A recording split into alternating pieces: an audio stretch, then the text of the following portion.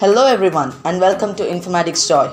If you're new to the channel, please subscribe to Informatics Joy so you will not miss our latest updates in our channel. India reported its first COVID case on this day last year. Where are we now? India reported its lowest active number of novel coronavirus cases in 7 months on Saturday, a year after the virus was first confirmed in the country. A year ago, a student from Kerala tested positive for COVID-19 after returning to India from Wuhan in China, the global epicenter of the virus. To arrest the spread of the virus, Prime Minister Narendra Modi's government imposed a nationwide lockdown on the 130 crore population in the late March. The lockdown, in which domestic and international travel was banned and factories, schools, offices and all shops other than those supplying essential services were shut, crippled India's economy, which is set to contract 7.7% in the current fiscal year to March 31. The government started easing the lockdown in June.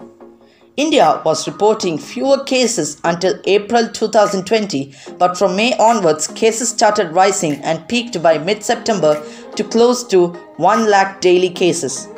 The infection rate has slowed significantly since September, and on Saturday, 13,083 new cases were reported, one of the lowest figures on record and down from more than 20,000 each day at the beginning of the month, central government's health data showed.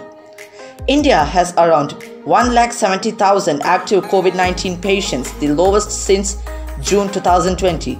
It has reported 1.7 crore infections and 1,54,147 deaths, one of the world's lowest fatality rates, attributed partly to its relatively young population.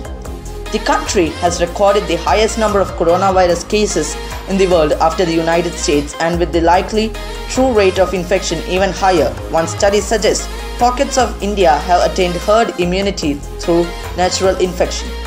India started its immunization program on January 16th with healthcare workers and a target of reaching 30 crore people by July to August.